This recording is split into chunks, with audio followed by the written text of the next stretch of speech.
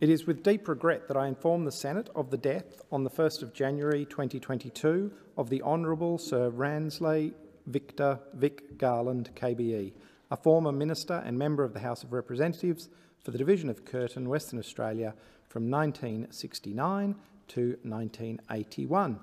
I call on the Leader of the Government in the Senate. Thank you, Mr President. I seek leave to move a motion relating to the death of Sir Victor Garland.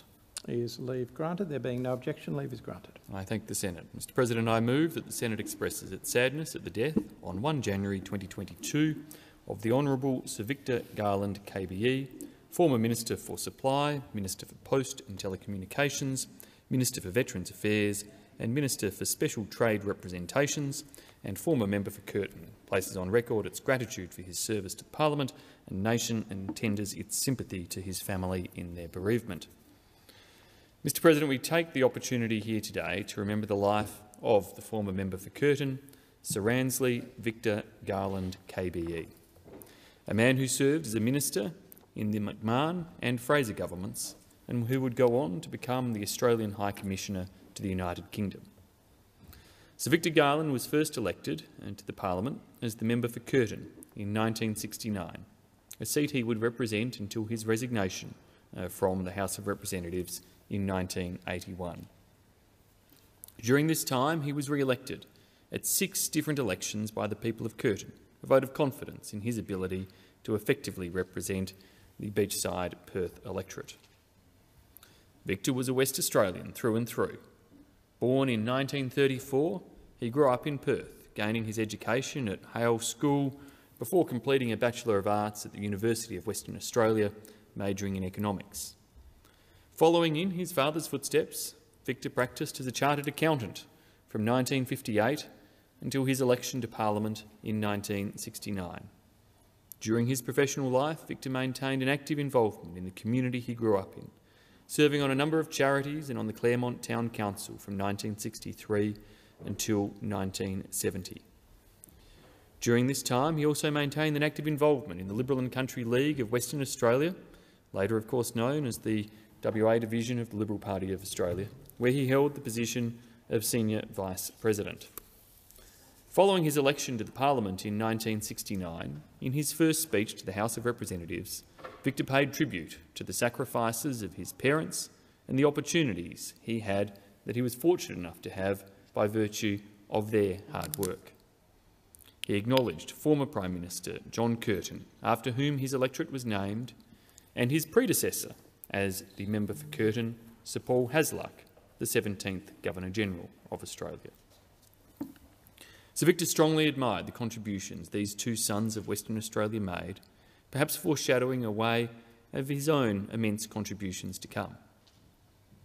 Sir Victor was a man that knew what he had come to Parliament to fight for, highlighting in his maiden speech that whilst he believed his electors wanted him to have an eye to the interests not only of Curtin but of Western Australia when those interests are rightly involved in the national interest.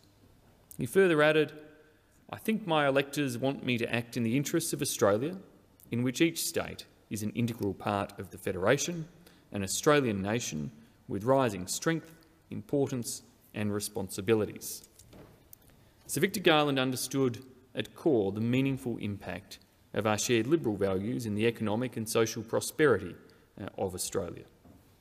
Those basic tenets of individual freedom and free enterprise, that businesses and individuals are the true creators of wealth and employment. He highlighted this in his maiden speech, stating that, and I quote, "It is as important to the growth of the country that initiative, inventiveness and resourcefulness should be encouraged as it is to have a fair sharing of the nation's wealth. For history shows that the best societies, the richest, the most efficient and the most satisfying in which to live are those in which individual initiative is allowed a wide scope of expression and where innovation, striving and ambition are not stifled."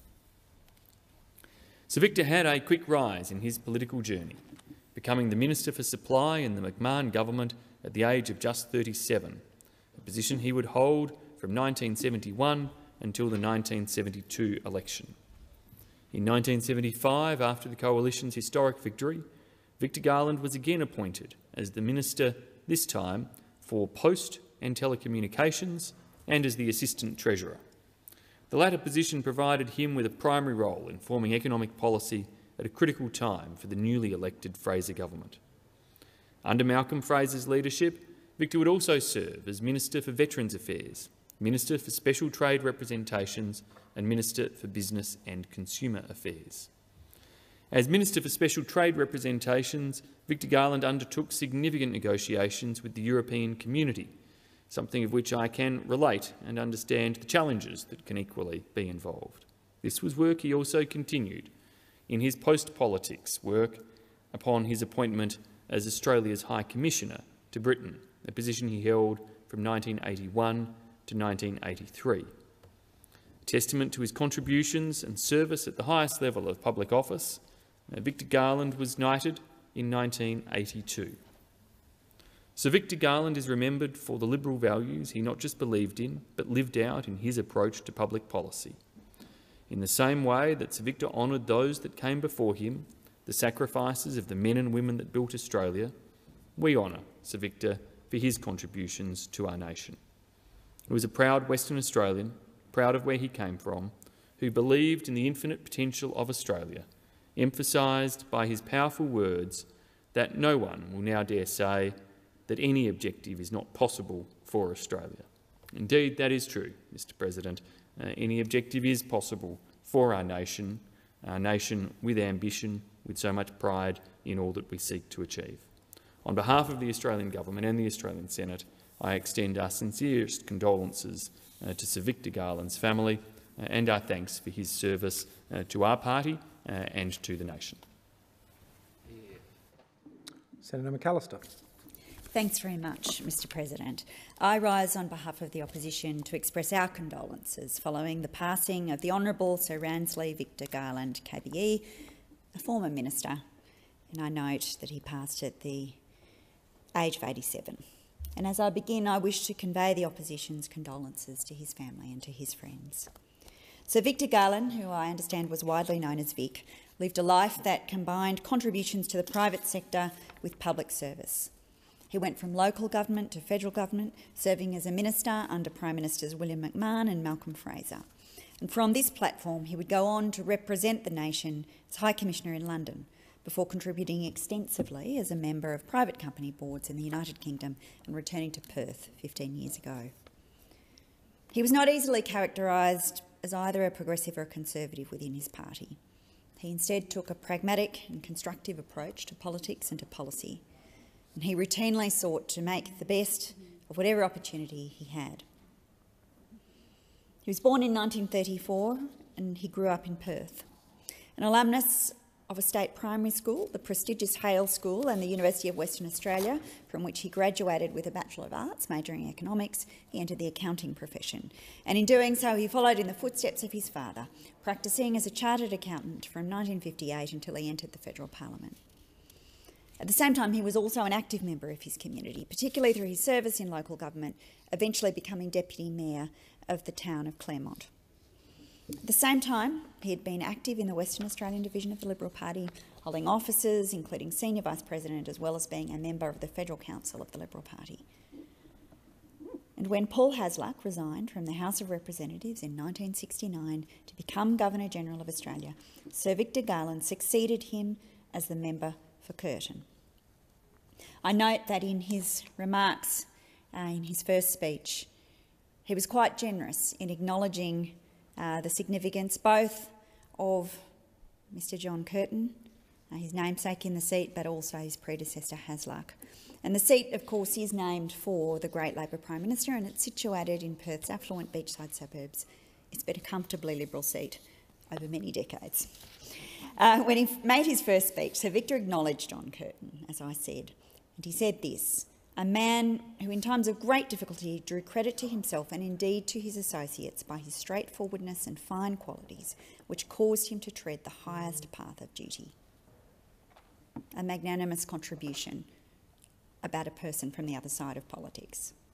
Sir Victor said he felt the awe and honour of being elected a member of the House of Representatives, and unusually for the time, he specifically acknowledged the women who were active in his electorate, working, as he said, for the principles in which they believe.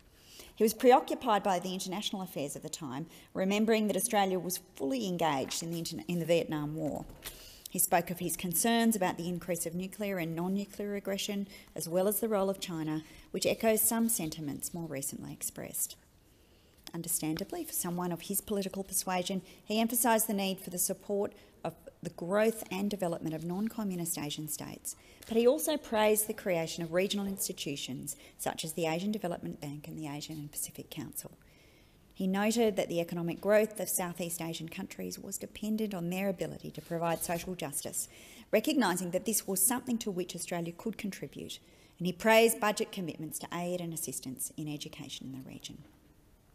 He supported increases in defence funding, but he believed this must also be accompanied by increases in the aid budget. His call for Australia's growing wealth to be shared with neighbours in our region, noting we needed to accept our responsibilities, but also that increasing Australian participation in leadership would come with the benefit of stronger relationships with Southeast Asian countries. These were prescient comments, and indeed they are still relevant today. As Sir Victor said, security and economic development are two sides of the same coin. Perhaps fittingly for someone elected to a seat of such significance, Sir Victor Garland spent very little time on the backbench before he was called upon to serve as a minister.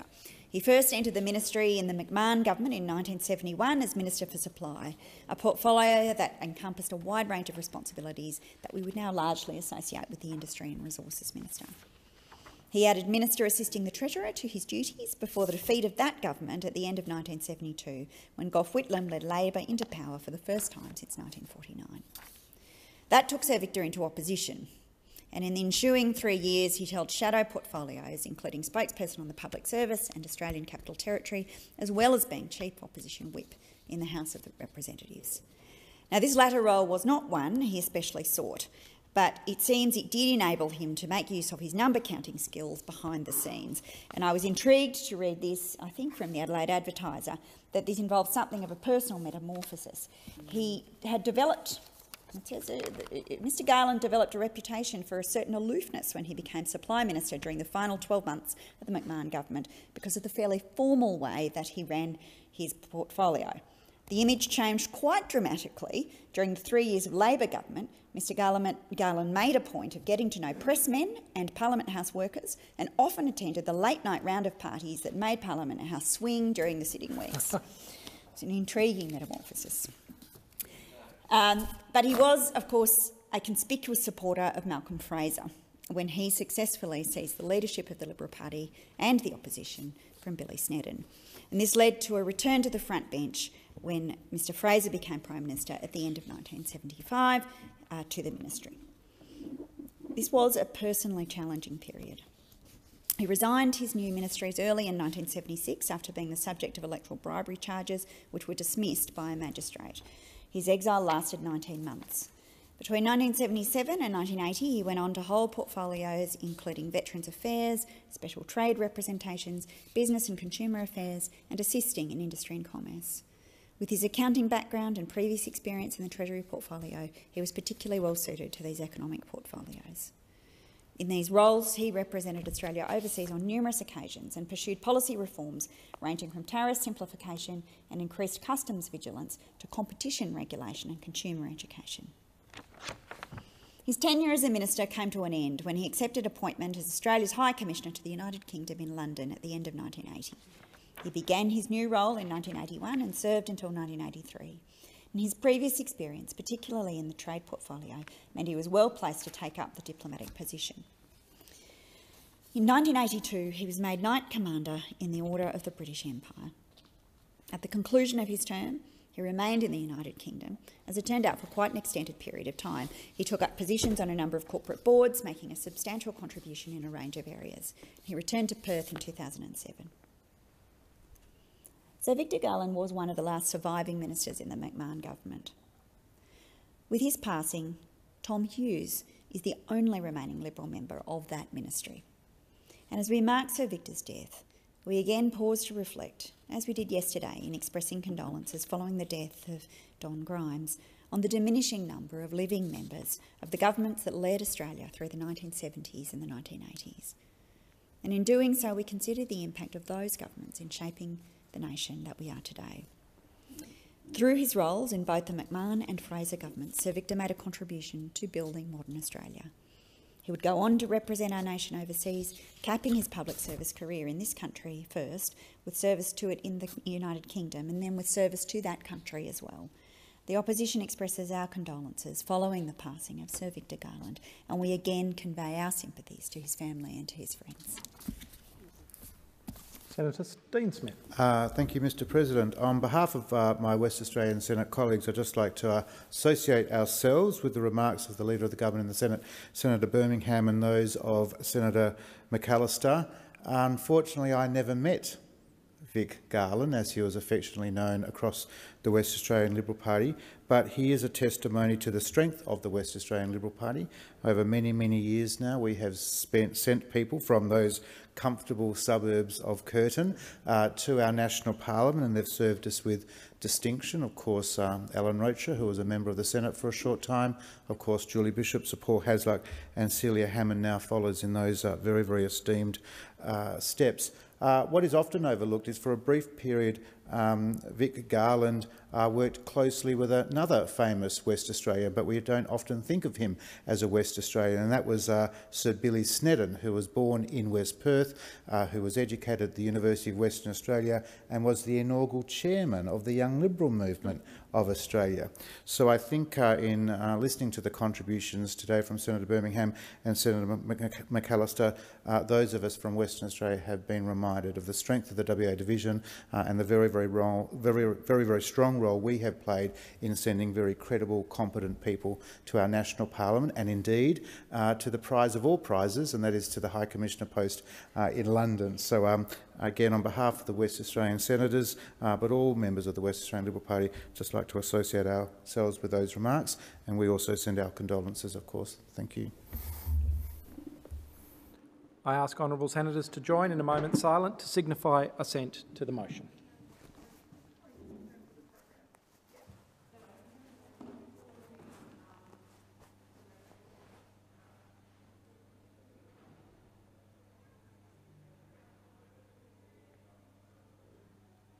The motion is carried.